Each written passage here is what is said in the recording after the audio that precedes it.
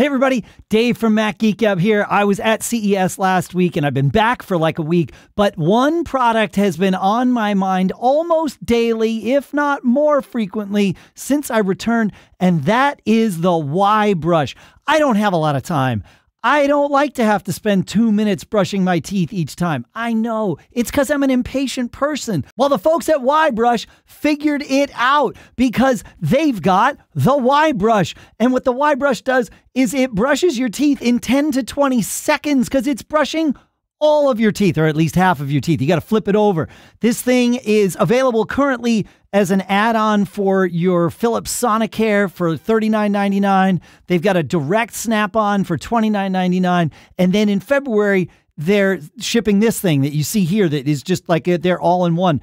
They didn't have pricing for that, but I think it's going to be more like $89.99 based on what I'm seeing on their website. But you got to go check it out. It's at y-brush.com. Again, I saw this at CES last week and I can't stop thinking about it, especially every single time I brush my teeth. Now, if only they would make one that I could just put on my face to shave it. Now we're talking. Thanks to our CES coverage sponsors, CCC Backup, Collide with a K, and Mac Updater. And thanks to you for watching.